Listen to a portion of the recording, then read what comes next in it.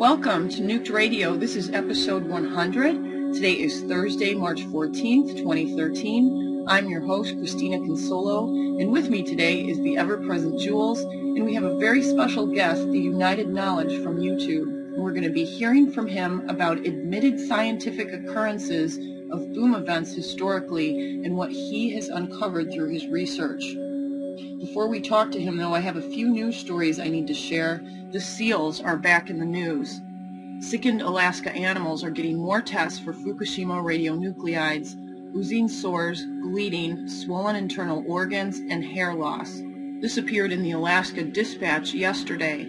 It began in July 2011. Indigenous hunters in Alaska's Arctic noticed ice seals they rely on for food and other uses covered in oozing sores and losing hair. They were sick and some were dying. As of this month, despite the international group of scientists and researchers the declaration pulled together, no cause has been officially identified for the illness plaguing the ice seals. Walruses and polar bears have turned up with similar ailments. Some of the animals were also found to have bleeding and swelling in their lungs, livers, lymph nodes, and other internal organs. Preliminary tests to determine whether exposure from the 2011 Fukushima nuclear plant accident in Japan have also not revealed any answers. More tests on tissue samples for radionuclides associated with the event are being conducted, but those done so far have not yielded any direct connection. And anyone who listens to this show on a regular basis knows that we have made numerous attempts to contact the scientists at NOAA about these seal tests that were due to be in February of 2012. Also on any news, the dreaded Daini-Daiichi combo high radiation detector alarms went off at the Daini plant, which is just south of Fukushima 1. There's no explanation, though, what happened at Onagawa, since we have pictures showing black and white smoke pouring out of that nuke plant, which is north of Fukushima. 2 years ago today, New York Times reported the U.S. would be harmed only by a full meltdown at Fukushima. Months later, it was revealed that full meltdowns occurred. That article appeared in the New York Times by William J. Broad, March 13th of 2011. Blogs were churning with alarm, but officials insisted that unless the quake-damaged nuclear plants deteriorated into full meltdown, any radiation that reached the United States would be too weak to do any harm. Of course, we know now that there were 3 meltdowns that are ongoing and a fire in a spent fuel pool, which is even worse than a meltdown. Study: up to 47 quadrillion becquerels of cesium-137 were released into the Pacific from Fukushima, which is nearly 50 times the original TEPCO estimate. This appeared in the Biogeosciences discussions, and this is only one radionuclide. There were anywhere from 1,300 to 2,000 that blew out of the reactors. One more study, and this broke at the end of the Caldecott Conference in New York City. Fukushima fallout has now been detected in fish from the Atlantic Ocean. I also wanted to mention how important it is that we work together. I had a gentleman from Minnesota that sent me a video of him checking one of the air filters in his house. The video was posted February 24th. Somehow it got lost in my message feed, and he messaged me back yesterday and said, "What did you ever think of that video I sent you?" And I watched it, and he was getting, with his inspector, over 500 CPMs on this air filter in his house. So I posted that today asking for feedback from the group Radiation Watch, and Chris Busby actually chimed in and said he would like the filter so he can analyze it more carefully. So this is good for us, because if you've listened to the show, you know Noki and I have been trying to figure out what is going on in Minnesota. There's been a number of alert level radiation readings that have come from that area. There is some fracking wells that are upwind of there, and he messaged me back and said he did test the filter again. 2 weeks later, it was still reading over 200 CPM, so we definitely need a breakdown of what's in that filter. My guest today is the United Knowledge from YouTube, whose work I first came across from his significantly researched and detailed posts on GLP. And from there, I found his YouTube channel, which many of us have been following closely when it appeared that not only does he do just meticulous research, but he's found some uncanny connections, and he's been able to predict some geological events from that. Now, he's covered vast plate movements in the Pacific, patterns found in buoy data preceding quakes in Indonesia and Alaska, megaquakes and magnetic field anomalies, booms in Ohio, New York, Texas, Oklahoma, South Carolina, Alaska, and other states that are associated with shaking events and earthquakes, and how the media has responded to these stories. And today he's going to explain how he uncovered this info, where he finds his data, and where he thinks this is all leading to. We are very happy to have him today on the show as a guest. So Lance, welcome to Nuked Radio. Good afternoon. Thank you for having me on. Do you want to tell us a little bit about yourself and how you got interested in this? Well, my name is Lance. I'm currently 23. And a few years ago, I was just living a normal life, normal young life, going out nightlife, living in South Florida. And I started having a few intense spiritual experiences, and it kind of shook me up. And then the Japan earthquake happened, and I was like, okay, I need to start paying attention to things. I just had the, I guess you could say, inner message that I needed to pay attention. And I just started researching, and it became overwhelming. I just divulged into everything all at once, and it became a little overwhelming. And I was just really became a person that was just seeking answers. I just wanted to understand what's really going on and the truth about really everything. Because there's been so many changes, so many unexplained things, and then all these booms started happening around the world, and birds falling dead from the sky year after year after year around Arkansas. I mean, just so many things. And it's like, what's really going on? So I became motivated to just do my own research after a while because I wasn't getting any answers from officials or really anywhere online or any books. So I was just really studying the data. I'm a person that believes that we don't need an official to tell us what's really going on. I believe that the Earth is telling us what's going on. And all we have to do is just pay attention and study the data, compare it to historical data, and we'll really get the answers from that.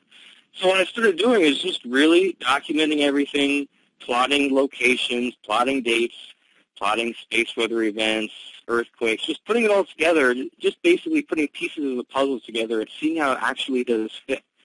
And then the booms started increasing, making the news that people's houses are shaking, that there's cracks in the ground, people's floors are lifting up, making the news. They're saying, we don't know what it is. It's unexplained. We have no answers. And I really started paying attention to this in early December. And I decided, you know what? No one's really giving fair coverage to these boom reports. They're so widespread. They're making the news. The news stations don't have any answers. So I decided, let's see if I can figure this out, if I could find some answers and really research. So I spent about 2 months, this last December and January, every single day, researching and finding every single media report of booms and shaking that have made the news and have been verified, and I started documenting them on a map. And I started documenting the date, the time, and earthquake information. And, well, one thing led to another, and it became quite scary with the results after 2 months. And I put out a video on January 31st covering every single aspect of all the media reports of booms and shaking from December and January and what's really going on, including the cover-up. That's pretty much where I am now with the booms. So you pretty much start when you have a question about something, whatever scientific admitted occurrence you can find. And I think we had an article that we had talked about from the USGS about earthquake booms, Seneca guns, and other sounds. I was just getting honestly pissed off from the official stories we were being told. I mean, these booms that are saying, oh, there was shooting a box of tannerite, and it shook houses within a 40-mile radius. I'm like, there's no logic to that. And lightning isn't even heard and felt that far. So I started research. I wanted to see, okay, is this only recent or is it back historical? Is there any scientific evidence? Does this go back? How far does this go back of documented evidence of these booms? and I found absolutely incredible evidence and articles, both from USGS and Science magazine, that actually cover and state themselves the reality of geological booms. And they have happened throughout history, going as far back as the early 1800s. There are reports of artillery-like sounds and booms that have occurred before and during the New Madrid earthquakes of 18 and 1812.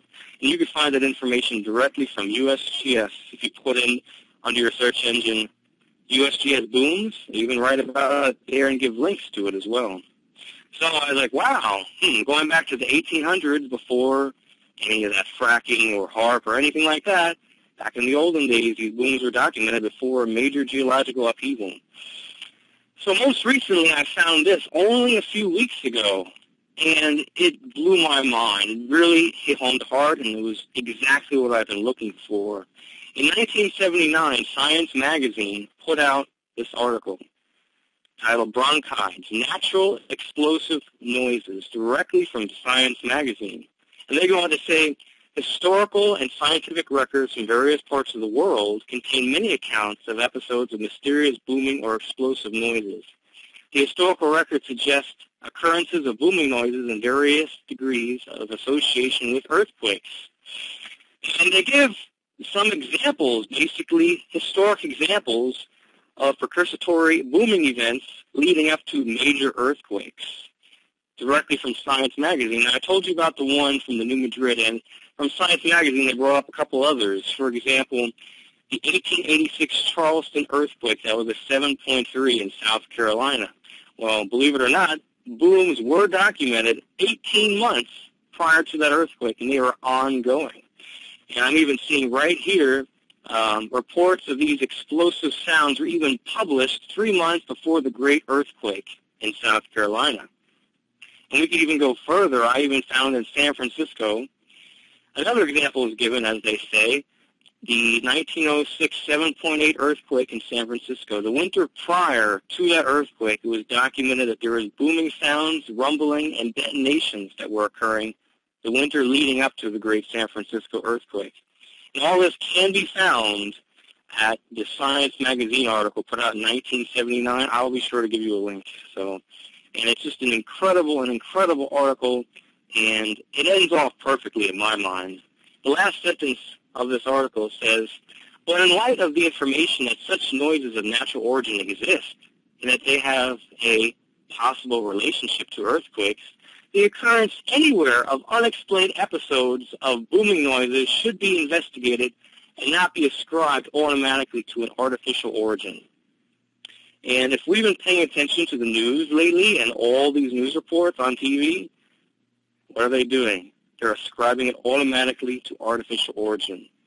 And they're like trying. They're trying to say it's everything but natural and geological, even though historical record says differently. And it's been incredible to observe this. They either jump the gun and say someone shot tannerite, or there was a plane flying overhead, or was, supersonic sounds. Or I found one most recently that was quite intriguing in eastern Texas, where they said that they were doing seismic testing, that there's houses shaking and booms, no one knows what's going on. And then the official story later on was, a company was doing seismic testing. And I eventually said, seismic testing? What's that? Well, basically a company digs a hole in the ground and throws in explosives and measures how the ground reacts. So I found in an actual residential community where these booms and shaking were happening, I said, seismic testing? So I researched, what do they do for seismic testing? Well, there's actually risks involved, and the company has to notify the residents and get written permission for them to do seismic testing. So, they've been doing everything that is just not matching up logically. And they're just not telling the truth here. The closest we came to truth with these booms was probably last year in Wisconsin. I'm sure many of you have heard about the Clintonville booms that went on for like a month and a half. And USGS at first said, they're not earthquakes. We don't know what's happening. And no one knows what's going on. And there was cracks in the walls and the ground. People were getting startled. I was even seeing on the news people were moving. They were getting so frightened they were selling their homes and moving. And then eventually USGS came out later and said, we made a mistake. There were earthquakes. The largest was a 1.5, a little microquakes, and all that is your explanation for all the booms and shaking that have been ongoing. A minor, minuscule earthquake swarm.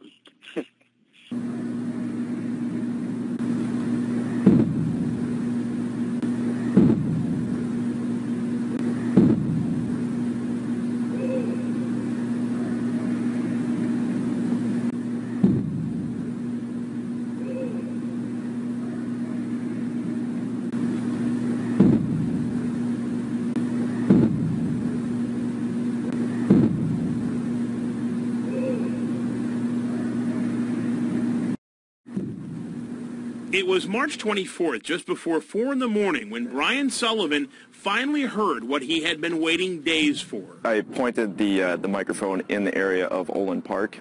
It's the lowest area in the city. And just a few seconds after pressing record, he captured this. Clintonville city officials confirm it's the same noise that has been waking up residents there for weeks. It took a few days, but it was successful. The Sun Prairie resident and audio student at Madison College says curiosity caught the best of him, and he was determined to go and capture the sound. The U.S. Geological Survey has taken a quick listen to the clip and provided this graph of the audio. Experts say first inspection of this graph shows it's consistent with what they would expect for an earthquake. The one thing that sticks out in my mind the most is the way the ground shook after the boom. I heard the boom, like I consciously registered it as the boom, and then felt the ground shake. So it's just following all this evidence and seeing how they're not being truthful, how no news station brings up this reality that's been acknowledged by USGS and been acknowledged by even Science Magazine. On some of these news stations, they say, we checked with USGS, there's been no earthquakes. But do these news stations actually think USGS talks about booms themselves, and here they are experiencing them? I mean, you know, it's pretty incredible. The other thing that's so incredible, too, is when you put out a video about this, and I've dropped a few links into chat, and I'll continue to do so, because I really want you guys to go through and watch Lance's video where he posts the news stories, the response of citizens, the fact that there's really no follow-up done on any of these news stories, and then what he's uncovered with lots of maps, diagrams, screenshots, so you really get a picture of what's going on. And you found this like diagonal line that kind of goes through the New Madrid. It's pointing to the area of New York, Maine, and it goes all the way through to Arizona.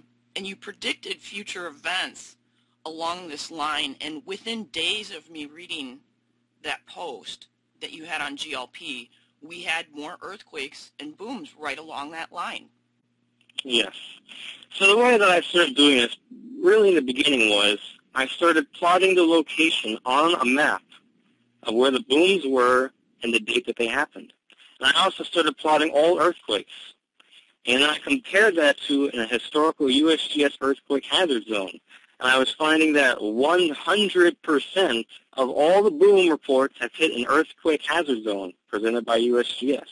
For example, you're not going to find boom reports, say, in Minnesota or South Dakota. You know, they've been hitting around earthquake hazard zones, and within a couple of days you would find an earthquake maybe 20 miles away from the boom report. And I just started plotting everything, and then when I was starting to plot everything, I was actually seeing incredible things starting to line up. And then I started noticing the cover-up reports and noticing that multiple boom reports over great distances occurring at the same exact time. And that really opened the door to a lot as well. So before I get into the diagonal pull, I'd just like to share with people just how they are definitely covering this up. So what I'm going to do is I'm going to actually drop a few links in the chat room right now. I'm going to send you to Jamestown, New York, this news station that covered booms from January 13th on Sunday. You have a lot of fans in chat today. Trying to get to the bottom of a mysterious boom. It was reported across parts of the southern tier. We've gotten emails, Facebook comments, calls to our newsroom all about this. The event happened throughout the evening, and we've been checking with the National Earthquake Center website. So far, there have not been any reports of an earthquake in our area. Those calls started coming into our newsroom around 4 o'clock Sunday afternoon. Folks as far away as Alfred Allman in Allegheny County wanted to talk about what they experienced. One volunteer fire chief we spoke with overnight said the boom was so loud he thought a house might have exploded. Just all of a sudden, there was just this humongous boom, just one boom. I mean, I honestly thought like a house blew up. Started looking for, a plume of smoke or something. And just to recap, there have been no reports of any earthquakes or explosions in this area. We're going to be all over this story throughout the day, touching base with local experts in hopes of shedding some light on exactly what happened. So then about 5 days later, I found this article from Gorham, New York. It was put out by, it looks like a newspaper article here. Mysterious booms puzzle Gorham residents.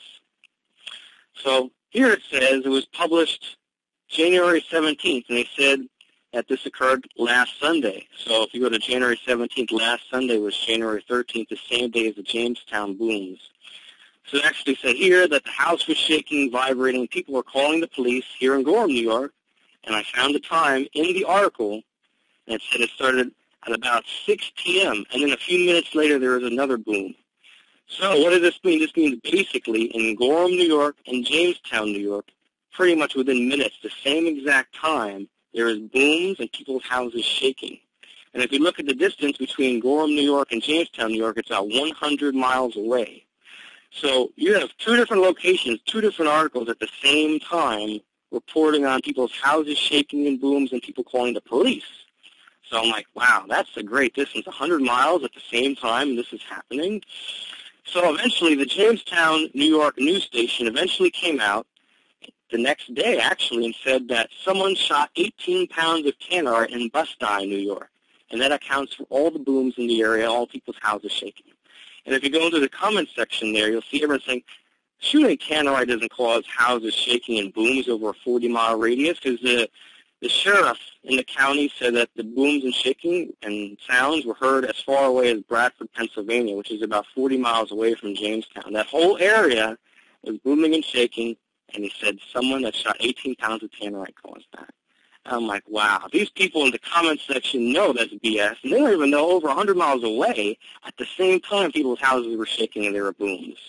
So that's one example of how these things are happening over great distances at the same exact time and how they're really covering it up or just looking for any excuse just so people forget about it and dismiss it. That's one example, and I can go back and actually follow that diagonal line like I was telling you about. If you draw a straight line basically from the St. Lawrence Seaway, you will end up around eastern Texas and Dallas, Texas. And we can actually go back to December 5th. And I covered this as well in the Booms New Madrid video I put out. In Texoma, which is basically Texas and Oklahoma news station, they put out on December 5th, 2012, loud booms heard across Texoma has a confirmed cause. So basically, they give about 6 or 7 counties that booms and shaking were reported on December 5th, early in the morning. Let's see here. It started at 8 this morning, and then again a little after 2 in the afternoon, December 5th. And they said that there's a supersonic plane that flew this area of where Texas and Oklahoma meet. They give some counties like Love County, Carter County, Oklahoma. And they said a supersonic plane was making those booms by flying overhead. And that's the cause of the booms, right? Well, not quite. You see, I then found this. This is, let's see if I can find this here. This is Horsona Daily Sun. This is a newspaper. Mysterious tremors puzzle experts from, guess the date, December 5th. So they wanted to say, earthquake-like tremors and booms started Tuesday afternoon, continuing until early Wednesday morning, just like on early Wednesday morning, December 5th, by Oklahoma. So basically in this article, they were not saying, they don't know what's going on. They were saying over a great 40 to 50 mile range, there was booms and houses shaking. I'm reading here. Basically, heavy tremors, people were calling the police, and it was actually ongoing for about a 12-hour period. the range and descriptions of houses, quote, popping and shaking doesn't seem to fit anything, including the disturbances reported around fracking drill sites. This, quote, this is an unexplained event, likely of a natural origin. But they really don't know. And, of course, USGS says, we don't see anything, we don't know what's going on. But the point of this is, this was actually around just south of Dallas, maybe 50 miles south of Dallas is where this article came out from. And they're saying over a great distance in mid-southern Texas, booms and houses shaking. At the same time, there are booms and houses shaking in southern Oklahoma. But in Oklahoma, they said it was a supersonic plane, so is the same plane flying in southern mid-Texas at the same exact time there as well? I don't think so. And at least the secondary article says mysterious tremors puzzle experts. They don't even go into trying to cover it up. They're actually a little bit more truthful in the secondary article. But the point is, you can coincide these articles side by side, and you'll see that these booms are happening at the same time, within minutes, maybe an hour. And usually one station is truthful, another one's trying to cover it up. But either way, it's happening at the same time. We're not being told the real story. Some other links that you posted under your video: Tennessee, one from Citizen Tribune in Morristown, one from the Greenville Sun in Greene County, one from WKYT in Kentucky, one from WPRI in Rhode Island, one from the Salem Patch in Massachusetts, the one that you already mentioned in Jamestown, that was on WIVB, one from MPN Now in Gorham, one from WKBN in Ohio, Indiana, there's a couple from the Tri-State homepage, Kentucky, Morton's Gap, and Madisonville. And you have these all listed under the video, Texas, Oklahoma from KTEN, and from what you just discussed in Texoma. And it's pretty overwhelming when you look at all this together. Oh, yeah, it is. There was a very interesting correlation to the magnetosphere that you also came across. Can you explain a little bit about that? So this goes back about pretty much early last year, early 2012. And this is really before I started getting into the booms. So basically what I wanted to figure out was if there was an outside source or force in connection to the large earthquakes that have happened the past 3 years. Say, for example, the 8.8 in Chile, February 27th, 2010, the 9.0 in Japan, March 11th, 2011, and on April 11th, the twin Sumatra 8+ earthquakes that hit April 11th, 2012. So what I was doing was I was just looking around those time frames to see if there was anything interesting going on. So basically what I found was there were reoccurring magnetic field disturbances happening during the same time periods yearly around the period of those earthquakes. Let me give you an example. If you go to February 25th, 2010, you will see a great magnetic field disturbance. Basically, the magnetic field is going haywire. And then if you go to February 25th, the next years after that, 2011, 2012, and now even 2013 on the same day, you will see magnetic field disturbances. If you go to 2012 and 2011, you will see on March 11th, the day of the Japan earthquake, if you look at the magnetic field midday, right around the time of the earthquake, actually the magnetic field is heading in the opposite direction, basically something pushing it the opposite direction, going sideways. And if you go to March 11th, 2012, doing the same thing, and then a few days later, there was a supposed magnetosphere, magnetopause, complete reversal, where everything flipped to the other side. Suspicious observers covered this on YouTube, and a lot of people have. NASA actually wiped out the data, so you can never go back and look at it anymore, but it did happen. It was well documented. And if you check magnetic field data from 2011, 2012, you see the same kind of activity happening, basically. And then for April, which basically is about from March 30th to about April 15th, the last 2 years, you'll see multiple disturbances of the magnetic field going completely haywire. And I saw this, and last year I was like, wow, in April, you can even refer back to my Facebook. I was like, I have never seen anything like this before. This is the most severe I've ever seen the magnetic field get disturbed and for the most prolonged period of time. And about 3 days later was the Sumatra earthquakes. So I don't really know what the source is of that, but I did find a correlation of the magnetic field having reoccurring disturbances around the same time period yearly. So that's another reason why I was zoomed in and focused in on the boom starting in December because I had a feeling they would increase while we're nearing the same time period again during this year. Another interesting fact about that, last year I was using NICT magnetosphere simulation, which is a source from Japan. And I was actually covering magnetic field data, putting it on YouTube videos, and I also find sometimes a direct correlation between incoming charged particles. And I started putting out predictions of earthquakes and the charged particle influx. And, well, to put it simply, right after the Sumatra earthquakes, the NICT magnetosphere simulation was shut down and terminated, the source that I was using and documenting everything from. And this site has been up and running for over 10 years. And the official story of why they terminated the site was the lease on their supercomputer that puts out the data expired. So because the lease expired on their supercomputer, they could no longer provide real-time magnetosphere information. I was like, what?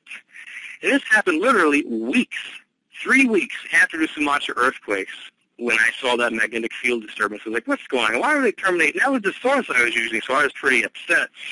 But then I noticed something else, and that really settled it for me, was not only did they terminate the live feed, which was up and running for over 10 years, they had a section of archives where you can go back and study magnetosphere and magnetic field data going back over 10 years.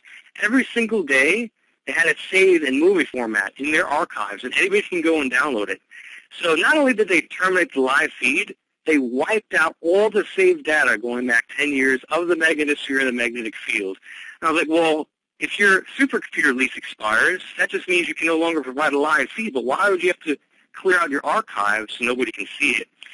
And then I was actually using the NASA source. I still currently use the NASA source, but they only have data saved back going to the end of 2009. So I found that pretty interesting that they decided to terminate the site and wipe out data history. Lance, we have somebody on the line who has a comment or question for you. Hello, you're on Nuked Radio. Hi, my name is Maddie Lynn. Hi, Maddie. I had a comment while I was listening. You guys were talking about magnetosphere anomalies relative to earthquakes. Nick Begich, in his book, Angels Don't Play This Harp, correlated ionospheric disturbances also with earthquakes. So I was interested to hear Lance talk about a magnetosphere correlation. My question that I wanted to ask Lance is relative to tunneling underneath the earth. I remember when Bush and Cheney were in office, reading an article that Dick Cheney's neighbors complained about booming and their house shaking when he was apparently putting a tunnel in from his house in D.C. to the Capitol. And so I was wondering, is it possible that there's anything like that that's going on? Well, I'm sure that's going on in one aspect or another, especially with the elite. I mean, if you've just been looking at the FEMA plans, they're loading up on those hollow point bullets. They're loading up on food, and you can actually put out their KBR. Basically, just a company that works with FEMA said that FEMA is planning on dividing the country for natural disasters. And another interesting fact to put out there, remember I said last year on March 13th that the magnetopause and magnetic field completely reversed? Well, did you know 3 days later, Obama signed an executive order for disaster preparedness. Basically, it's an authorization where the government can seize all energy sources, water, food, supplies, transportation, everything. Even it's called peacetime martial law. If you go on your search engine right now and put in peacetime martial law, you'll come up with all that information. So while I was following all the magnetic field data last year, and I saw the reversal happen, and then a few days later I see this executive order for disaster preparedness, I'm like, wow, that's interesting timing.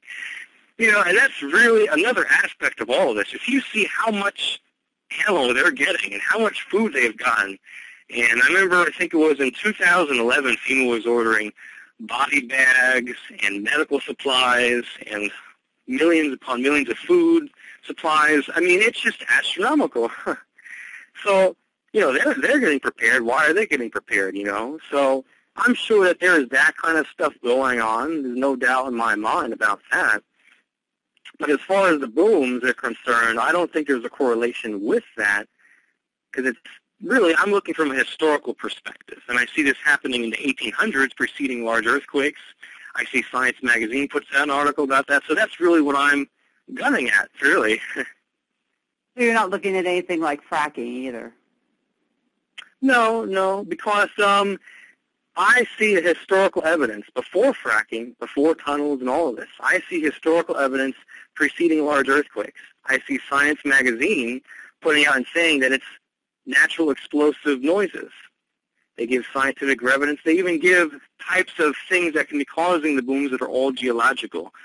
So in my mind, I think, okay, there's a historical perspective before we had any of the technology to be fiddling around with the Earth. This has happened. So that's really where I'm at with that. I'm just thinking it's all natural. If they were using Tesla technology to create earthquakes, then these booms might possibly precede that also, based on the historical precedent that you cited. Well, they would need something very, very powerful to be doing that. And what is interesting, though, is if we look at a historical perspective, we see all the booms preceded earthquake activity in a certain area. But we're seeing booms all across the eastern half of the United States that are ongoing. So that's pointing at something much more. And we're going to get a little bit into that a little bit later in the show. But it's possible, but what I'm seeing right now is really significant. And whatever it is, it's not a good sign. I can leave it at that. All right. Well, great show. Thanks for all your hard work. Thanks for calling in, Maddie. That's the other thing that I want to make sure that we get to today, Lance, is where do you think this is all going? Okay, well, a few different things before I get there. You were talking about the diagonal pull at the New Madrid. I'd just like to get back to that. So basically what I was finding, if we look at this map I put out, it's actually on my video links. For example, remember those New York booms I was talking about by the St. Lawrence Seaway? Those occurred on the 13th. On the 16th, along the St. Lawrence Seaway in New York, there was an earthquake. If we go to the heart of the New Madrid, Evansville, they had ongoing booms for a while. In Evansville, Indiana, within a couple days, there was an earthquake in Marion, Illinois, about 50 miles away. We can go, like you were saying, in eastern Tennessee, Seymour, Tennessee, on December 30th, about 300 birds fell dead from the sky. And then in the months that followed, about 20 miles away in Morristown, Tennessee, and in Greene County, Tennessee, there were media reports of booms and shaking. All this within like a 30-mile range of where the birds are falling there from the sky. And then there was an earthquake in eastern Tennessee. I think it was a 2-point-something. I don't have it listed here. But all within like a short, compact range. So I'm seeing all these booms within a 30-mile radius, birds falling there from the sky, and an earthquake. And again, this hits another earthquake hazard zone that USGS put out. And, of course, the booms in South Carolina, those are still actually ongoing. I found an article covering that actually yesterday. And, well, South Carolina was known to have booms preceding the Charleston earthquake of 1886. Now, what is really interesting is following this diagonal pull. And what it looks like to me is the New Madrid is in pending adjustment, where it's pulling diagonally, and there's diagonal pressure building. And I was basically following literally a straight line of boom reports going from the St. Lawrence Seaway into the New Madrid. Literally, you can draw a straight line through it. And then I saw an earthquake in New York and an earthquake in Dallas, Texas. I'm like, well, that hits up exactly. And I put out a video on YouTube on January 24th saying, earthquake in Texas confirms New Madrid diagonal pull uptick proven, and there's pressure building. I said to watch out for booms. Within 24 hours of me putting out that video, there were boom reports, multiple boom reports in eastern Texas, and there was a 4.1 in eastern Texas within 24 hours of me putting out that video. So basically, I was just following the media reports of booms and following the earthquakes, and I was seeing that it was leading to Texas. I put out a video covering Texas, and within 24 hours, I see a 4.1 there, and everyone's saying that their houses are shaking their booms, which made an emergency management center put out on Facebook covering that as well. So there's just so much of this going on. We could go to Guthrie, Oklahoma. They had ongoing booms for a while, and there's recently an earthquake swarm there. So for me trying to figure this out, it's a little complicated, but we can determine a few things logically. Number one, the media reports of these booms and shaking are happening in geological hazard zones that the USGS put out. We're not seeing them in Nebraska and South Dakota and Iowa. You know, we're seeing them where it's historically fact that it's a geological zone that is active. So that's one thing we can take into consideration. Number two, we're seeing how booms in great distances can occur at the same exact time. And we can see that earthquake activity picks up around that area during that time as well. That's another fact. Now, trying to figure all this out, we have to look, of course, historically. And when there's a great uptick of booms historically, sometimes 2 years, like for the Charleston earthquake, it was ongoing for a while, and there was nothing really major going on, just these booms, booms, booms. But these were just documented for small areas. We're seeing this countrywide. We're seeing this majority on the eastern half of the United States. So what does that mean? We're seeing booms around the New Madrid, and we're seeing booms in South Carolina. Both locations have major earthquakes with booms prior to them historically. But we're seeing them all over the place. So what does that mean, you know? That means something much more is pending, much more than just a big earthquake. And that really takes me to what I found most recently, which is what you were talking about with this plate movement sequence. You've seen that video. Would you like to comment on it? The one where you noticed the Alaska buoy? No, the Indonesia Indo-Australian plate buoy activity triggering a plate movement sequence where the same activity happens over and over again. And what you seem to find, too, is when something happens in one place, there's an adjustment that happens someplace else. Yes, exactly. So I was looking for what is the cause of all this? What is the cause of all these booms, and what's really going on? Could this be a plate adjustment that's pending, and with signs of a plate adjustment somewhere else that could be triggering this pressure building, causing these booms? So this is what I found, and I really started paying attention to this right after the Twin Sumatra earthquakes. If you don't happen to know, on April 11, 2012, there was 2 earthquakes, 8.6 and an 8.2 that hit Sumatra, Indonesia. And then in the days that followed, there was a global earthquake swarm. Like there's earthquakes off of Maine, multiple 7s in Central America, just all over the place. And I have never seen anything like that ever, just a global earthquake swarm. So eventually, some officials came out and spoke about it. I found, here's a quote from Fred Polis at the USGS, quote, "This was the most powerful event ever recorded in terms of putting stress on other fault zones around the world," end quote. I'm looking here at a French geophysicist. Here's a quote from him. "The event suggests that the Indo-Australian plate is breaking up along a new plate boundary. Although both are currently on the same plate, Australia is moving faster than India. This is causing a broad area in the center of the Indo-Australian plate to buckle. As a result, the plate may be splitting." Here is Roland Bergman, Earth and planetary scientist at UC Berkeley. He says, "Until now, we seismologists have always said, don't worry about distant earthquakes triggering local quakes." Well, that certainly has now changed. He goes on to say, "This study now says that while it is very rare, it may only happen every few decades. It is a real possibility if the right kind of earthquake happens." So that was my starting point. When I saw this event happen in Sumatra and how it triggered a global swarm, how these officials are saying it's the most powerful event ever recorded, putting on stress zones and faults around the world, directly from a USGS official, and just seeing what happened, I was like, okay, was this a one-time event or is this ongoing? Is the Indo-Australian plate having ongoing adjustments? Is it having signs of a pending major adjustment? I mean, I'm looking here at a geophysicist, and he's saying that the center of the Indo-Australian plate is buckling, the plate may be splitting. So I was basically looking for signs if that was accurate. And what I found was very, very disturbing. So there's actually, from livescience.com, they put out a post covering these quotes. I put it out in a video. It is titled Indo-Australian Plate Adjustments, connected to Lower America 6 times in a row.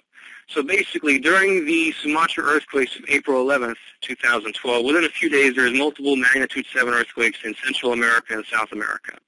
And it was admitted that those earthquakes were triggered by the Sumatra earthquakes. So basically, I started following buoy data on the Indo-Australian plate. And I wanted to see if is that basically if a plate moves, if a plate adjusts, let's say the seafloor drops, the buoy would then detect that the water column height would rise. Figure, seafloor drops, water fills the void, and then the water column height, the height of the water detected becomes higher. And that's the way buoys detect plate adjustments. So I was noticing that there have been plate adjustments on the Indo-Australian plate. And every time there was a permanent change in the water column height, meaning the plate had an adjustment, within 3 to 9 days later, there was a magnitude 7+ earthquake that hit lower Central America or upper South America 5 times in a row within 3 to 9 days. And I actually put this video out a few months ago. I think it was in October. After the 3rd time in a row, I actually put out calling it pole shift sequence, because literally that's what it looks like. Every time there's been a documented plate adjustment on the Indo-Australian plate, within 3 to 9 days, there's a magnitude 7+ earthquake. It's lower Central America, upper South America. It hit exactly 5 times in a row. And the Indo-Australian plate triggering earthquakes in that area was actually admitted scientifically during the Sumatra event. So this happened 4 times in a row. There was a buoy by Java, Indonesia that detected these. I put this out in the video. I give all the screenshots and links. You can look up the buoy data and see for yourself as well. So the first time that this happened, I was just documenting it, which was on August 24th, 2012. And then I saw on August 27th, there was a 7.3 earthquake in El Salvador. I was like, oh, Indo-Australian adjustment leading to earthquake in Lower Americas, just like during the Sumatra events. Okay, that was one time. And I saw it happen again on August 29th. I saw an adjustment by a buoy detecting it by Java, Indonesia, which is, if you want to look it up, if you want to go to buoy, NOAA, just do a search, buoy station 53046. There is an adjustment there August 29th. And then September 5th, 7.6 earthquake, Costa Rica. I saw that happen twice in a row. I'm like, hey, something's going on here. Why is it every time I see an adjustment on the Indo-Australian plate, there's a big earthquake in the lower Americas within a specific area, just like during the Sumatra event? So then on GLP, I actually made a prediction. I saw the sequence happening again. And I put out a prediction saying within a few days, up to 2 weeks, you're going to see a big earthquake in this area. And it hit exactly. As I said, just by following this plate movement sequence, it started developing over and over and over again. And that happened 4 times in a row. And right after the 4th time in a row, within days, NOAA turned off that buoy that I was using to see these plate movement patterns. They turned it off for the next 5 months. No data. So basically, at that point forward, I didn't see anything. I couldn't see anything. But most recently, on February 1st, 2013, there was a buoy by the Solomon Islands, and the water column height rose 1 meter on February 1st, 2013. A few days later, 8.0 earthquake, Solomon Islands. So again, it's a different buoy this time on the Indo-Australian plate, showed a plate adjustment, and an 8.0 earthquake in the Solomon Islands right by that buoy, and guess what happened a few days later? Where did the earthquake hit? Colombia, magnitude 7. And that was on February 9th, just a few days later. So basically what's going on is the Indo-Australian plate is pending. There's something pending, some major geological upheaval is pending there, because this area is basically moving and it's triggering earthquakes in the lower Americas multiple times in a row. Now 6 times in a row that is documented. So I believe, in my opinion, seeing this, I'm like, has there ever been a time that a plate has been moving and adjusting, triggering earthquakes in specific areas over and over and over again? I've never seen that recorded anywhere, but it's happening right now. It's ongoing, actually. Even though they turned one buoy off, now a buoy on the Solomon Islands showed a plate adjustment, big earthquake, and then a big earthquake in the lower Americas again a few days later. So basically, this area is moving and adjusting, and something is pending there. Something major is pending on the Indo-Australian plate. And I believe that's the area we need to watch for, because it's triggering specific earthquake activity on a global scale over and over and over again on the other side of the globe. So I find that very, very significant.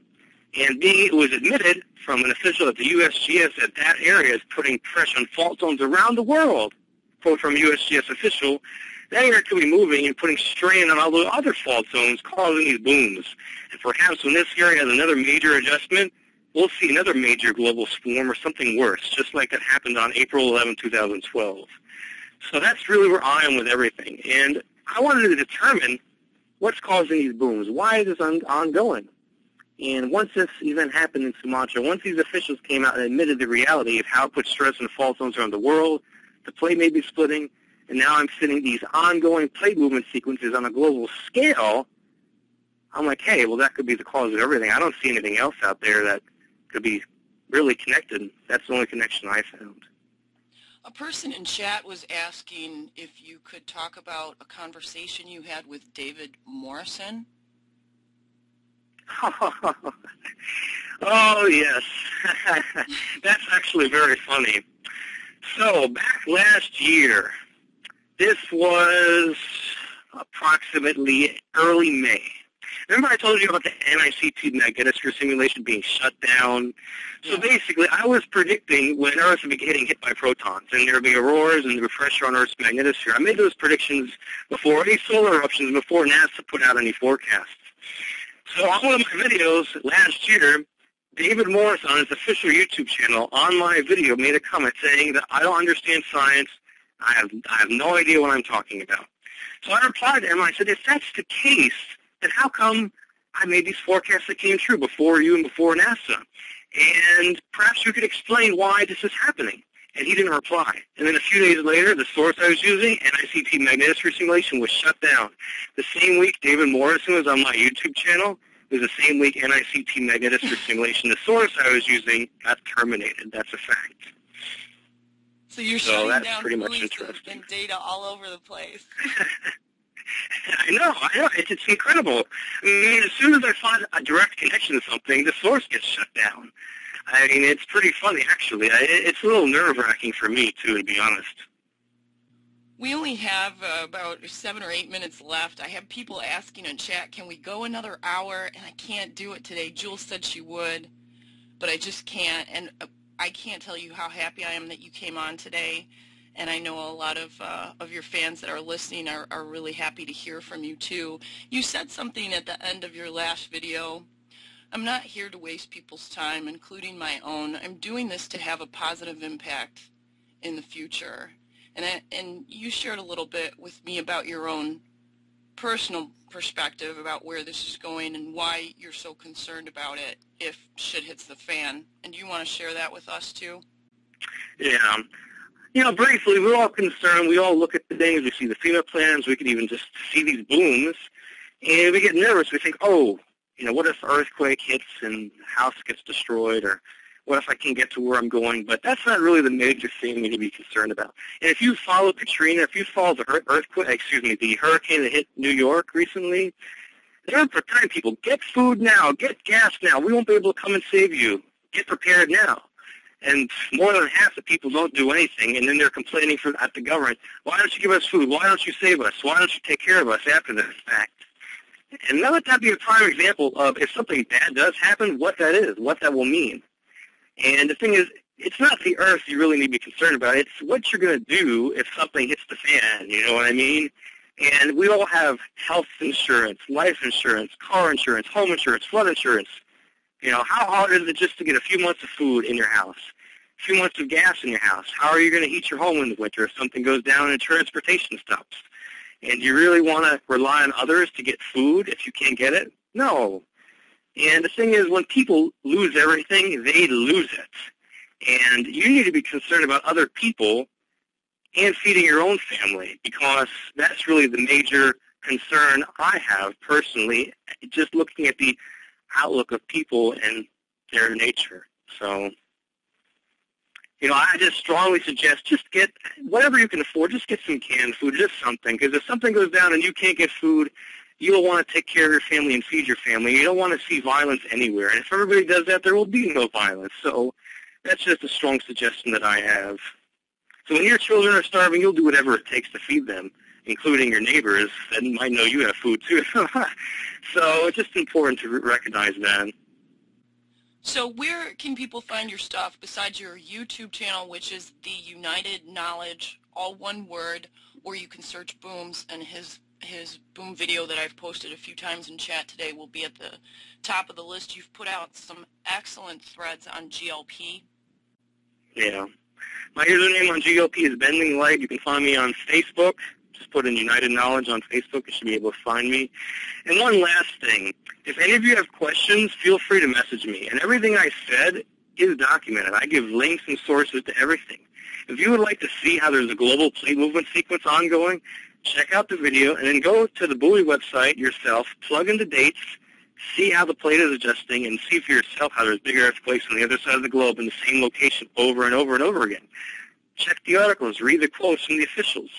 You know, I always say, don't believe me. Don't just blindly accept what I say. Go out and read and see for yourself and let it settle in with you. I mean, no one's going to fully comprehend all of this right away, so I ask of people to actually do the research and see for yourself how this is really happening. And I would appreciate that, too. That was another reason that I wanted to have you on, too, and I want to encourage people to really watch some of his videos, especially the boom one that we've posted. It's well worth your time, especially if you're trying to make connections to questions that you have, how to go about doing your research, and when you see his videos and how he's laid everything out like you could basically teach it to a 5-year-old. Well, I just check magnetic field data out every day. I check earthquake information, buoy information. I still have a life. I still have a responsibility, so I haven't been zoomed in on the booms all the time. But I just do a search in the last 24 hours for booms on the search engine and see the news station articles that come up. But everything I do is just all public data, and I post the links to the public data, and you can see for yourself. Well, there's a little bit of time left. I'd just like to say one last thing. There's no reason to be nervous or fearful about anything, because we know what to look for. And all these booms, even though they're not being truthful about them, before any major events, there will be more booms and more shaking that are unexplained, but even more than we're seeing now. So this is important to recognize that. And one last thing, look at the Indo-Australian plate over the next few months. And if you see a buoy showing a plate adjustment and a big earthquake there, and you see a major earthquake in the lower Americas within the next few days, then you know this plate movement sequence is for real. I mean, it's been 6 times in a row. So it's important that people pay attention to that as well. Jules was messaging me, you got to get him back on again. you might have really started something here. It's good that you're getting your information out in other ways, too, and kind of like getting some cross-pollination from people who are paying attention to the radiation thing. And we need more of that because there's so much that we can all contribute to everything. We had a guy on our show in the past a couple of times early to it from YouTube, tries to follow all the methane events, and I know he would love to have a conversation with you sometime, so I'd like to talk to you off air a little bit about that and how maybe we can facilitate that. So you're welcome to come back anytime. Thank you.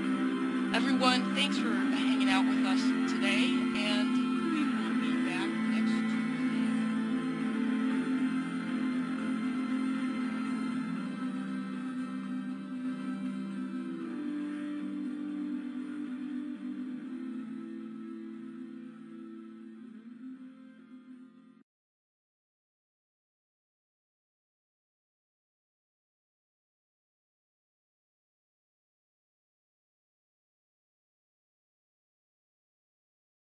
Started doing stuff on, and you can see they had dug a big square like this, and you can see in the wall where all the midden stuff is, and then right on top of that there's this sand layer in there. I mean, just right on top of it. So these people were probably living there, and this earthquake happened, and they were just inundated. That's right. So what would it have buried them, or what?